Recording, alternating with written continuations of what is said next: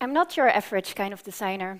I combine fashion with technology and create designs that are based with microcontrollers and sensors and flirt with artificial intelligence.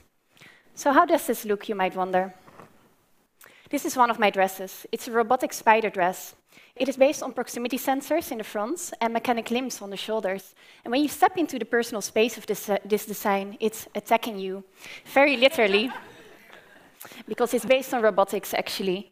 So for me, this design is very much about personal space and using technology to create and to define these boundaries.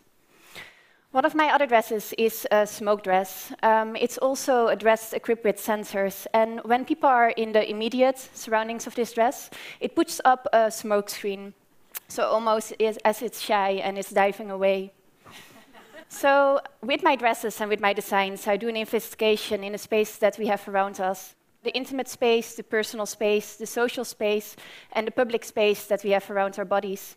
And for me, it's interesting, while being busy with these spaces, is one thing is deferring person to person, culture to culture, but also mood to mood. Because if I step out of my bed with the wrong leg, I might be a little bit more grumpy. I might want to have less people in my personal space. So while building these dresses, I also investigate a lot, like I am researching these spaces and these interactions. One of my other dresses is a cocktail dress, but a real one, because it's really making you a cocktail by a push of a button.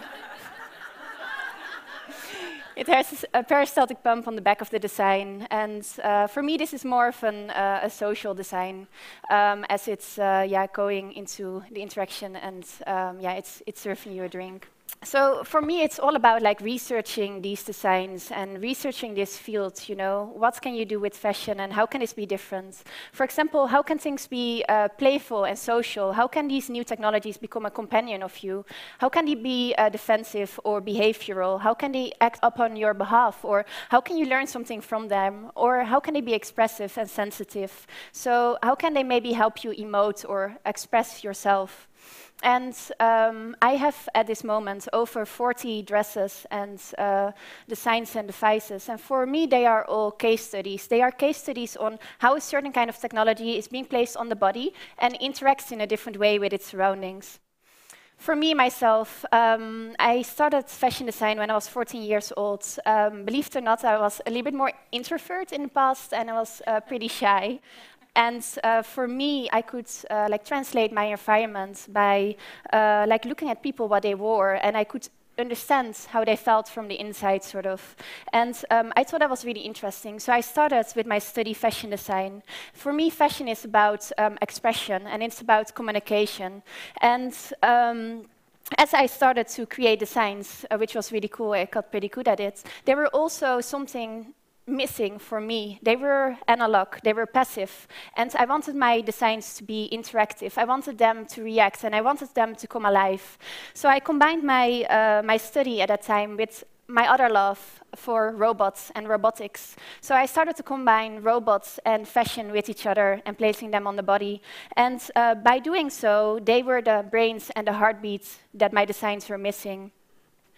At the half of 2000, when I was still strapping big computers to the body, which was not that sexy, I also found out something else as I was going through this new notion of playing around with robotics. This is Arduino. It's an open source platform board, which makes you easy program the designs, or in my case, my designs, and put, for example, sensors to it.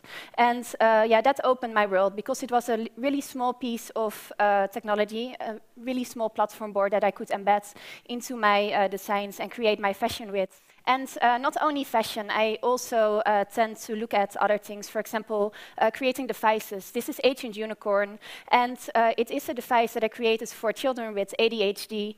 So basically, children that are a little bit more excited to the world than other people might be, and there's nothing wrong with that. And I do think that there's something wrong with the society at this moment. We tend to give children very early on medication, and this is a little bit a critic for me on the pharmaceutical industry. But by giving medication information to a child, especially really young, you're numbing out this child, you're numbing out their emotions and their feelings, and this is really evolving this child to be a different person later in life. So what I wanted to see and what I could do was creating a device, and instead of numbing this child out, seeing how I could create a device that the child could actually learn something from and learn how their brain works. So I created a device with a little camera, and it's based on EEG. So whenever their attention is spiking, so they see something in their environment that they get excited about, this unicorn horn is recording whatever happens in front of them.